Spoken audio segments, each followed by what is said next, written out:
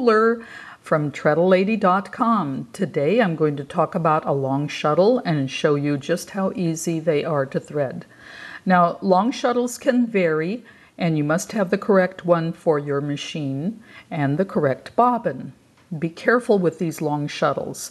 They have a pointed tip that must be very pointed, and the whole tip should be absolutely smooth because the thread glides over the edge, and if there's a little burr, it will not slide over.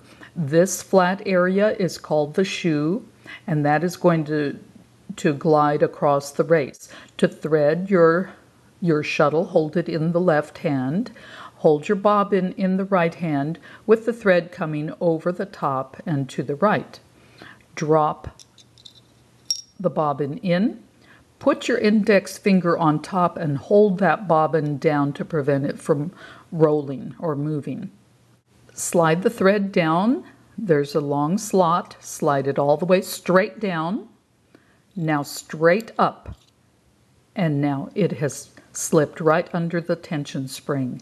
And now you should have a little bit of tension. If you don't have enough, use a fine screwdriver and you insert it into the small screw and turn it just maybe a quarter of a turn to add a little bit of tension.